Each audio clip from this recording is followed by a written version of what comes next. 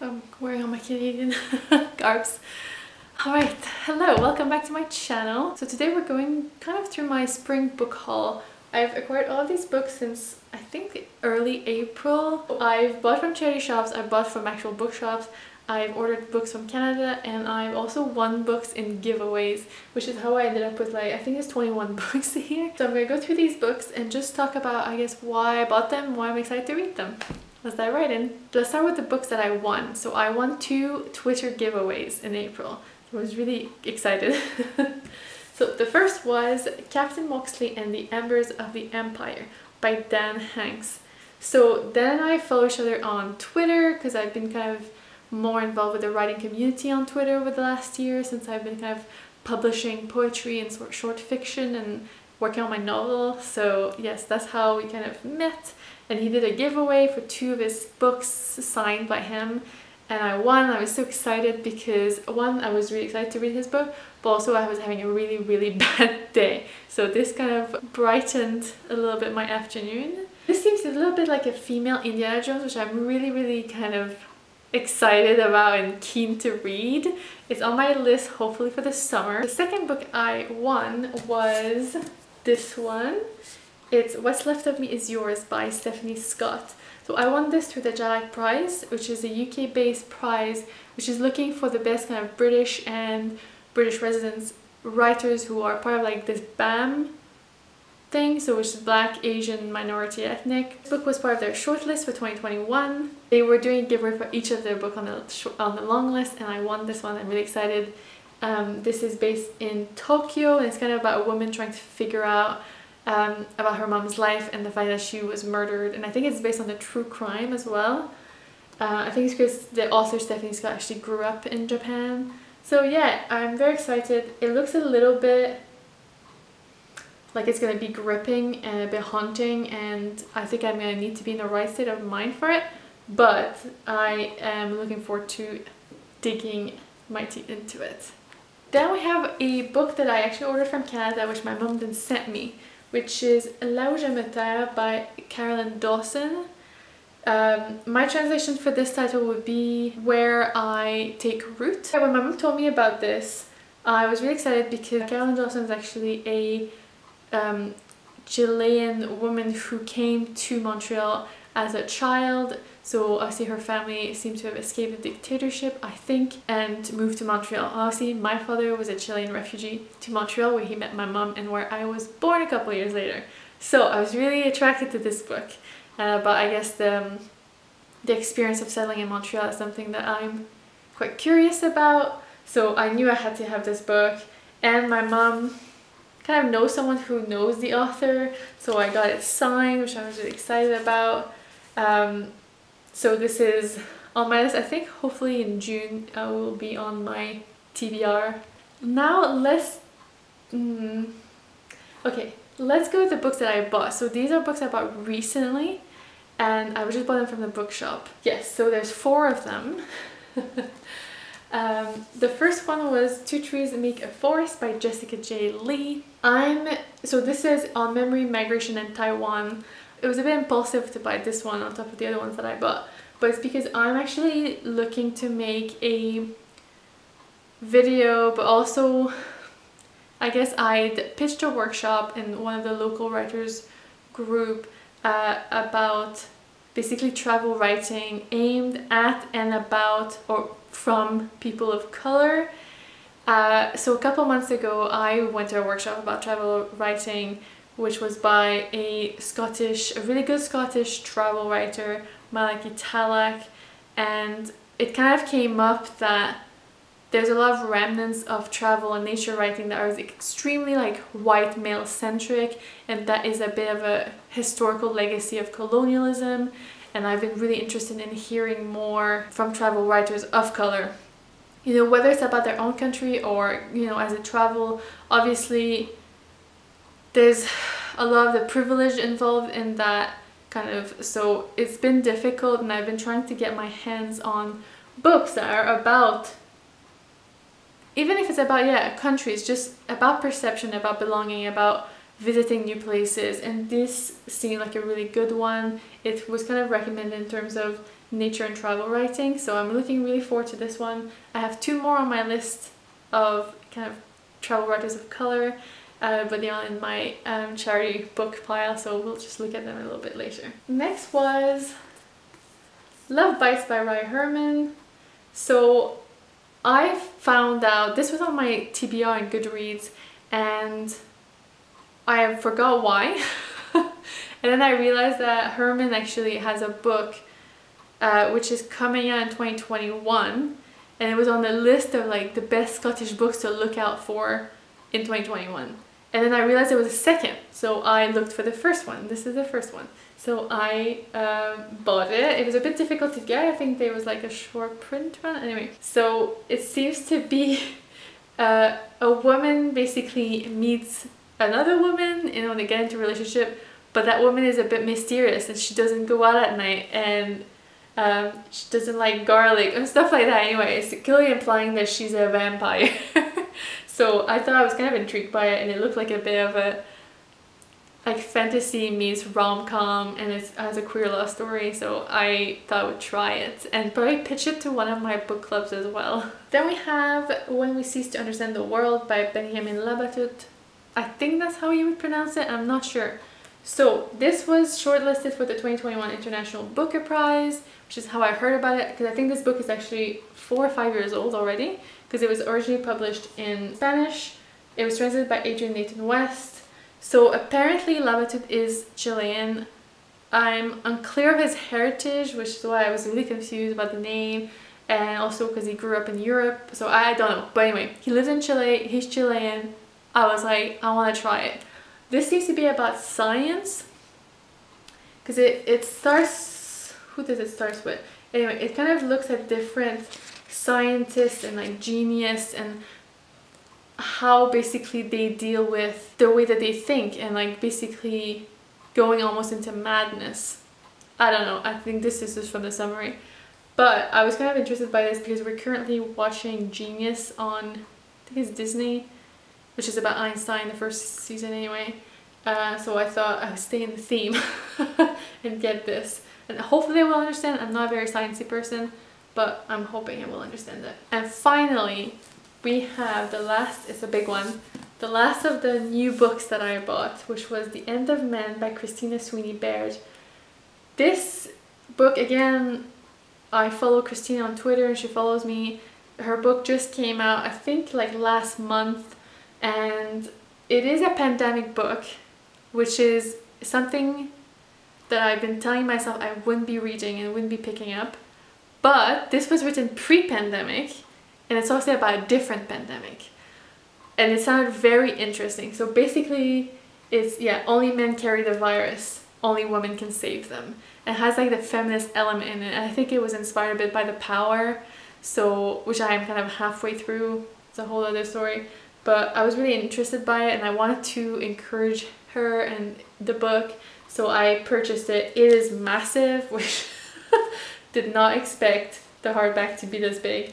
I have read the first chapter already, and it gave me massive PTSD to last year. So I put it down a little bit. Maybe I wasn't quite ready for it, but I'm really, really excited to read it. And I heard really great things about it. Alright, now let's dive into my pile of books that I got from the charity shop. And most of them I got from Oxfam. Sorry, people are shouting outside.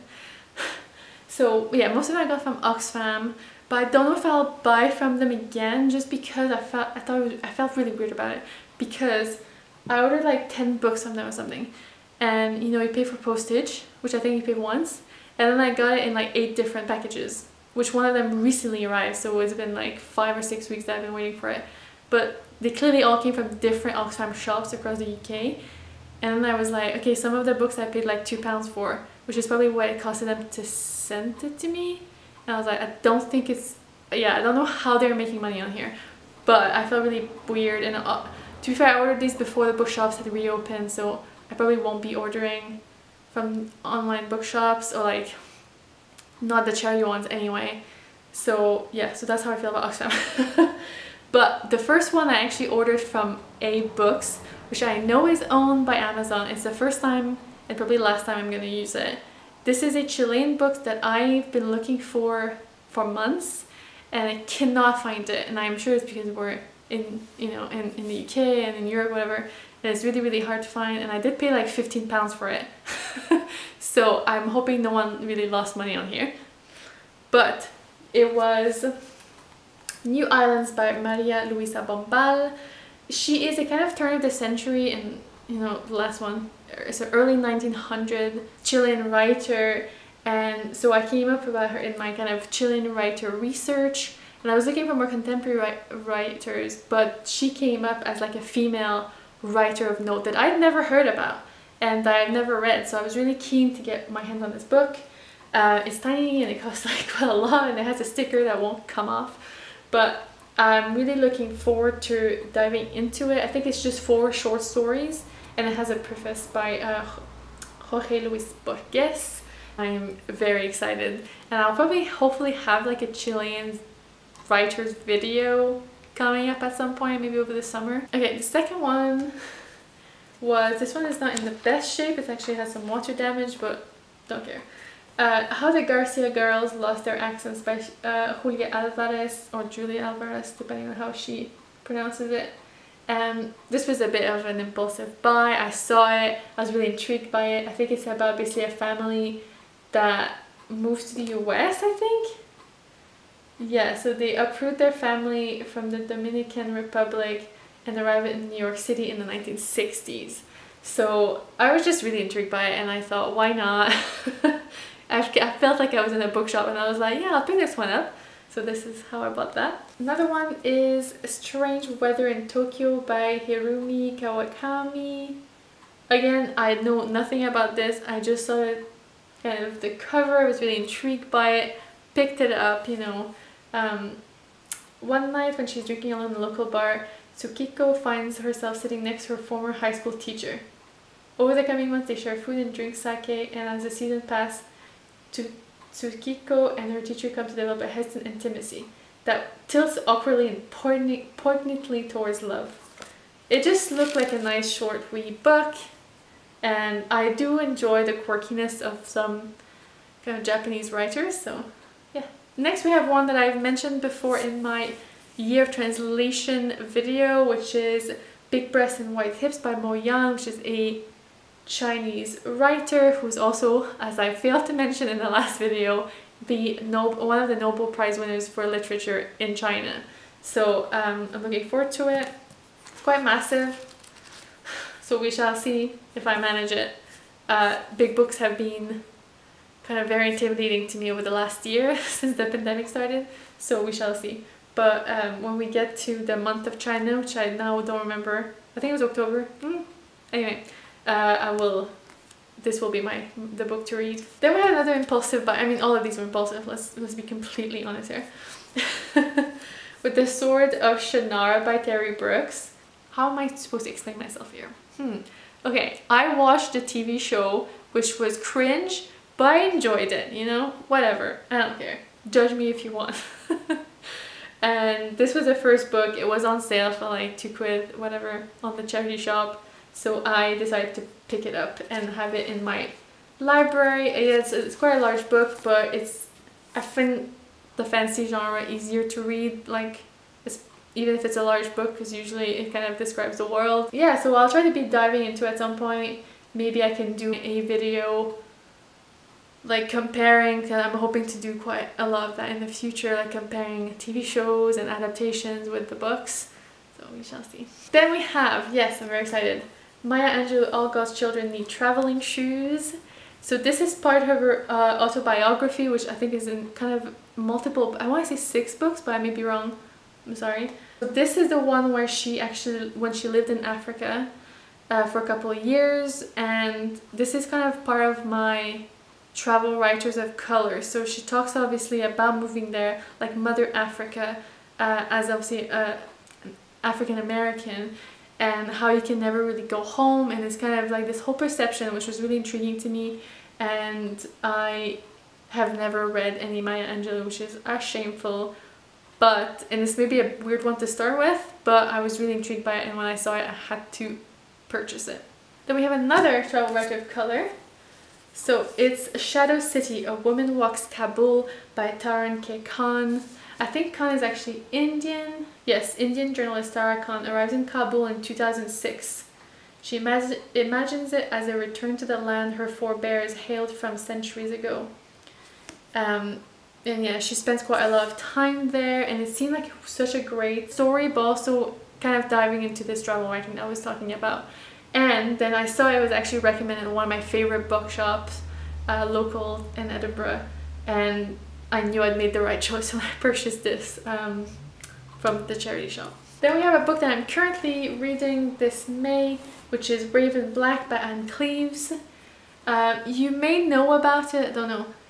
Shetland, you have the little logo here. Shetland is the TV show based in Shetland. It started quite a few years ago, because I feel like I watched it in 2016. They're still filming that, actually. They've just started refilming for the next season.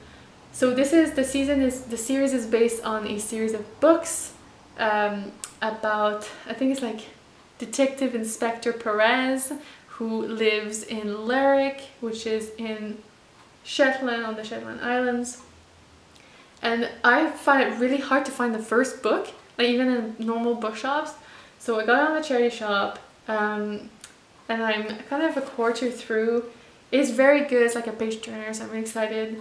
Although when I first opened it and then it said, oh, it's really hard to write a book about Shetland when you're living and from England, and I was just like really disappointed suddenly that Anne Cleeves is actually English, lives in England, and she has visited Shetland, which is better than I have done. I've never been there. Hopefully one day I will.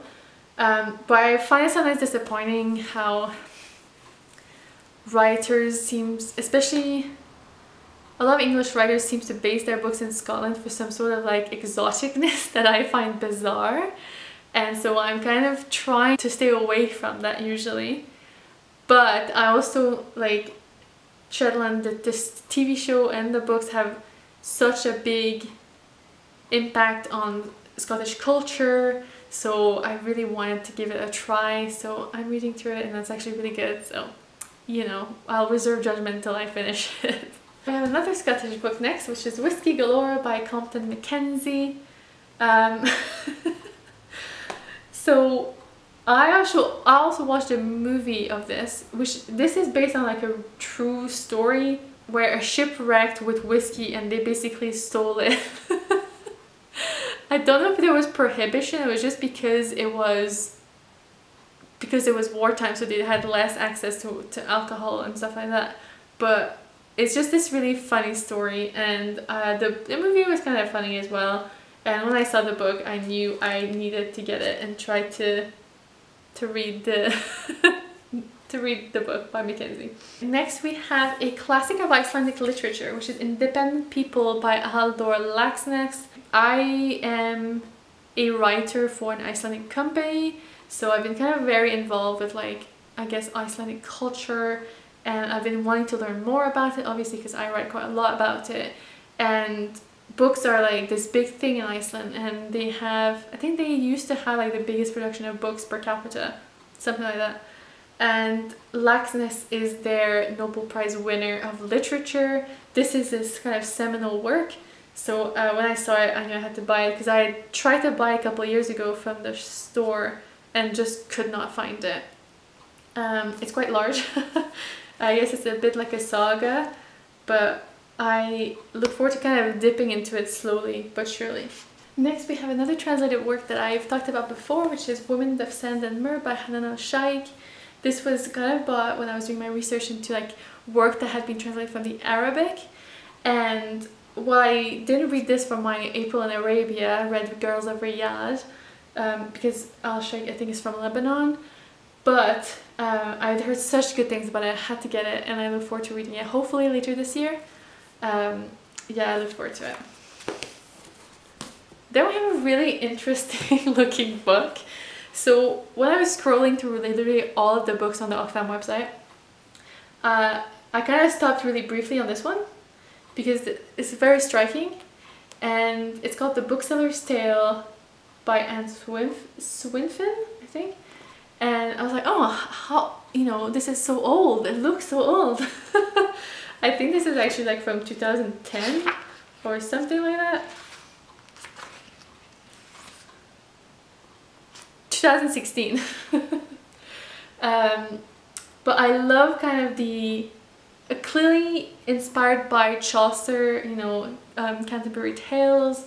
He has like all the tales of the different people, and so this is the bookseller's tale, and it's basically there's been a murder. I think it's in Oxford, yeah, Oxford Spring 1353. A young bookseller discovers the body of a student floating in the river. Yeah, and I bought it. That's it. I mean, the whole thing just convinced me really quickly, and I'll try to. It feels like almost like a manual from school, the way that it's printed.